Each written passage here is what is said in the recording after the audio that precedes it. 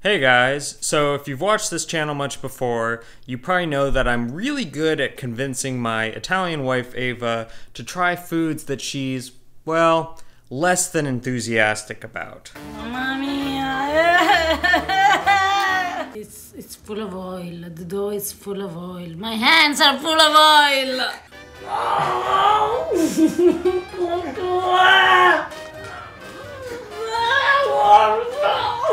The one food that she has categorically refused to ever try under any circumstances is pineapple pizza. No matter how much I beg, no matter how much I plead, she refuses to try even a bite.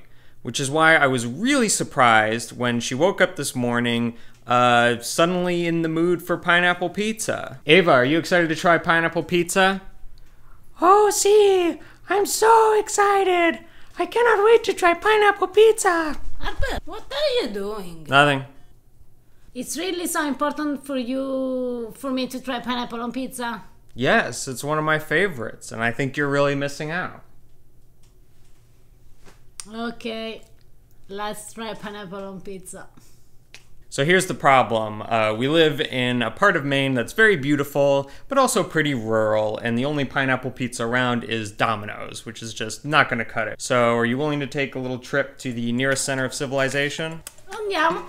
Now that we're on the road, can you please explain to me a little bit more why you think that pineapple cannot work on pizza? It's not a problem with fruit on pizza, because in Italy, for example, we have a pizza with figs. I assumed that you had a problem with the sweetness of the pineapple on pizza. No, the problem is that the pineapple is juicy.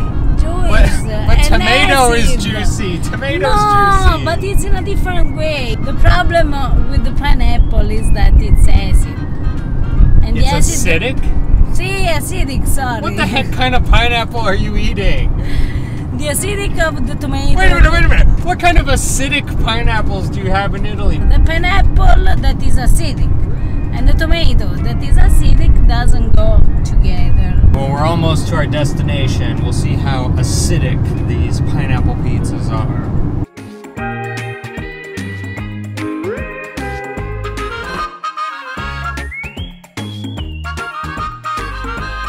Well, we've made the 2-hour trip here to beautiful Portland, Maine. Now, Maine is not really known for its pizza in general, but Portland has a burgeoning foodie culture, so if there's any place we can find a good pie, it's here.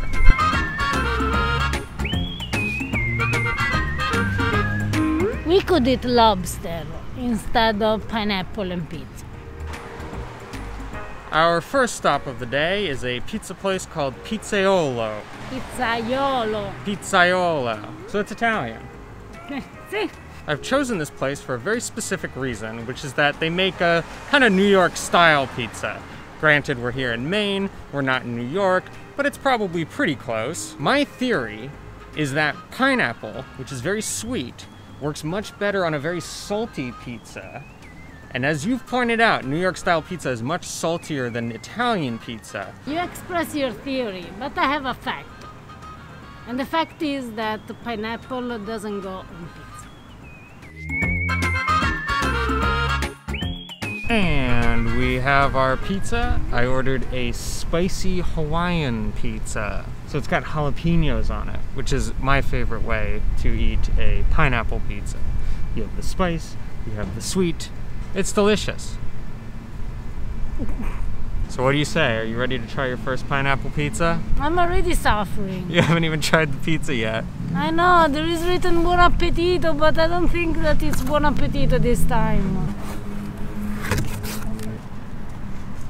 What do you think? Not just the pineapple. Uh-huh. But also the pepperoni. Oh yeah, I forgot to mention there's pepperoni. Because you know how much I love pepperoni. Italia, sorry, I love you. Italia, I love you. You take the first bite. Ma perché? I'm really enjoying this. Perché? Mamma mia. Buon appetito. Okay. Come on. Come on, okay. We've come this far. We've come this far. Pineapple, pepperoni, all together. All together. And remind me why I'm doing this sacrifice. To show the world how open-minded Italians are. If I die, bring me back to Italy. You're not gonna die.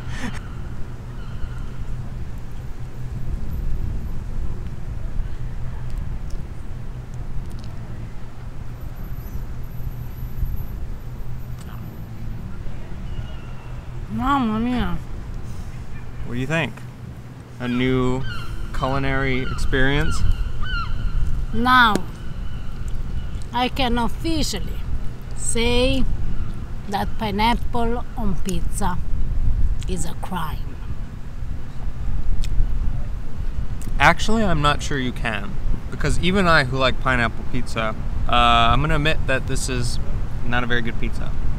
It's disgusting. In fact, I have to make a little confession. The only real reason I picked this pizza place was because, as it turns out, and I only discovered this once we got to Portland, there seem to be only 2 pizza places here that are open and serve pineapple pizza. And this was one of them. And it's just not very good pizza. It's disgusting. Okay, that's not very good. Well, since this just generally isn't very good pizza, I think we should visit the one other place where we can get a pineapple pizza here in Portland. And not only is it supposed to be very good, in fact, many of our viewers have recommended it to us. Why you did this? Why?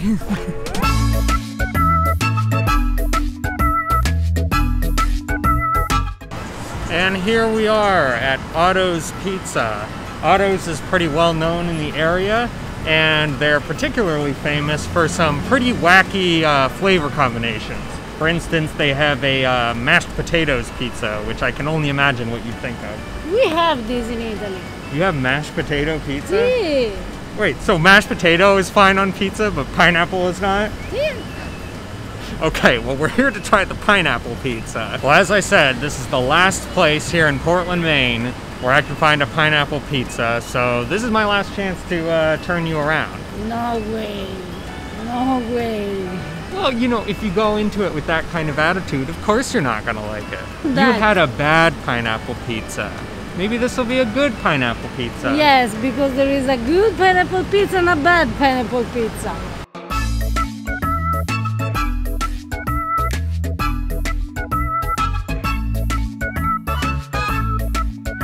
Okay, so we just ordered our, what is it, pineapple, bacon, and honey pizza. So there is also the honey? Honey, yes. And while we're waiting for that to be cooked up, we just couldn't resist getting a slice of the mashed potato, scallion, bacon pizza. Because I've never had mashed potato pizza, apparently you have, It's very and I want to try it. Potatoes on pizza, not that you think this strange. They goes together perfect.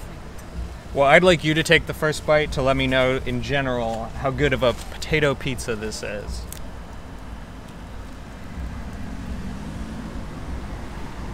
You know what? What?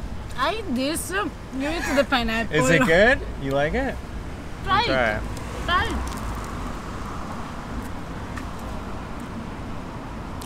Okay, that's really good. So I should say to our viewers who suggest this place, thank you because the pizza is good. My whole point for the day was to introduce you to something new, but in the process you introduced me to something new. Potato pizza. Who knew? I'm still excited for our pineapple pizza to come out because if it's as good as this pizza, we're in for a treat. The moment has finally arrived. I'm sad. Why are you sad? It Because smells good. It The other smells one good. was really good. And now I have to destroy my opinion about this place because of this. Let's see which slice has less pineapple. How about this nice big one right there? No, this is a big chunk of pineapple. But I should try when Yes, you yeah. when it's like When in Rome. I take when in Rome. Ooh, I lost a piece of pineapple. I'm sorry.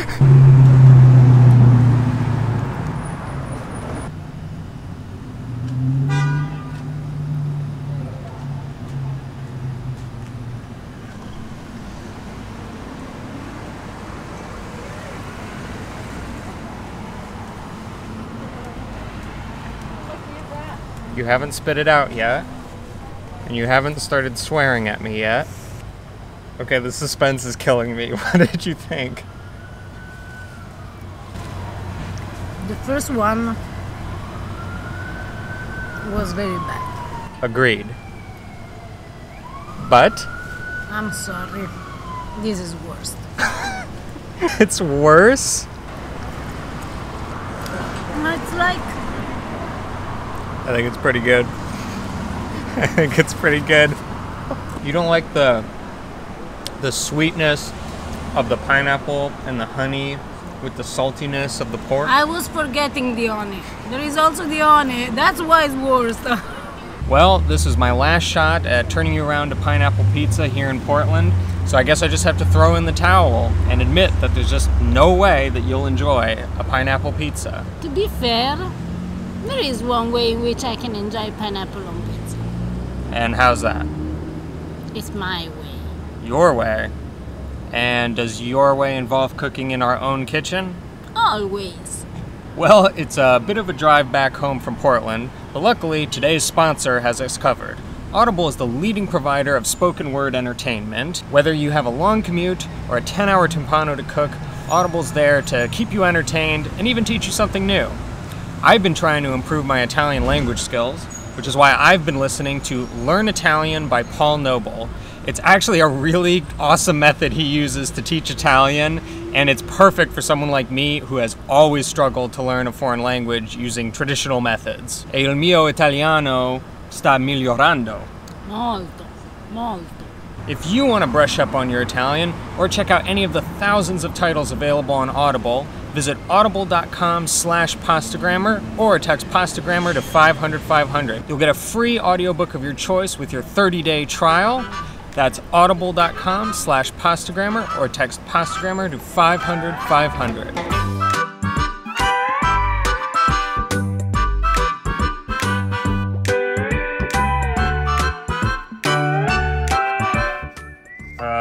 Ava, I thought this was supposed to be a pineapple pizza. If you're allowed here to add onion with pineapple on a pizza, I'm allowed to add the strawberries with pineapple.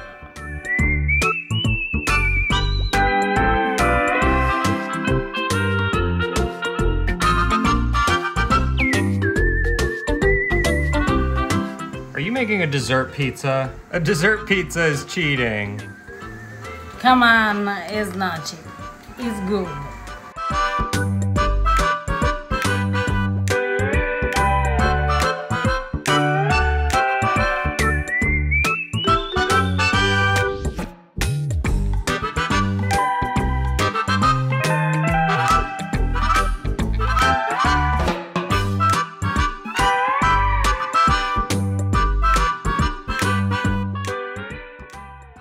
Well, since Ava decided to cheat by making a dessert pizza for her pineapple pizza, she has graciously made this potato pizza as our main course. And I must say, if it wasn't for our earlier, very positive experience, I would have been pretty skeptical about this. Buon appetito. It's unlike anything I would ever have called a pizza, but there's just nothing better than the kind of roasted, crispy potatoes and rosemary. And the pizza dough helps, you know. Well, that was truly delicious, but let's not forget why we're really here. Show me that pineapple pizza.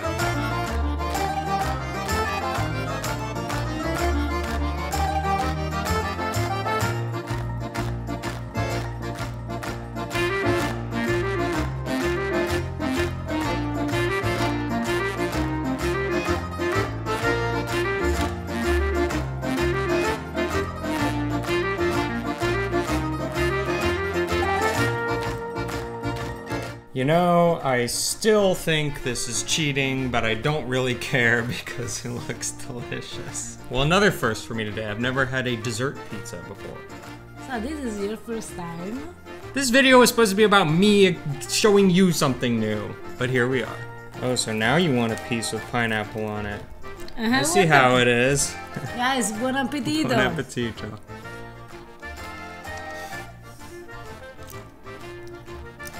This is a pizza with pineapple. It works insanely well. The strawberry coulis as the sauce, the sweet ricotta, the fruit on top, and of course the pineapple. The pineapple ice with this acidity here is perfect. And it's a pretty good way to end a rather pizza-filled day. I still like a good old Hawaiian though. Well, we better sign off before Ava has to murder me. Guys, if you want to try either of these pizzas at home, we will put the recipes down below. Please subscribe to the channel if you haven't already. Follow us on Instagram, Facebook, and Twitter @PastaGrammar. See you next time. Ciao!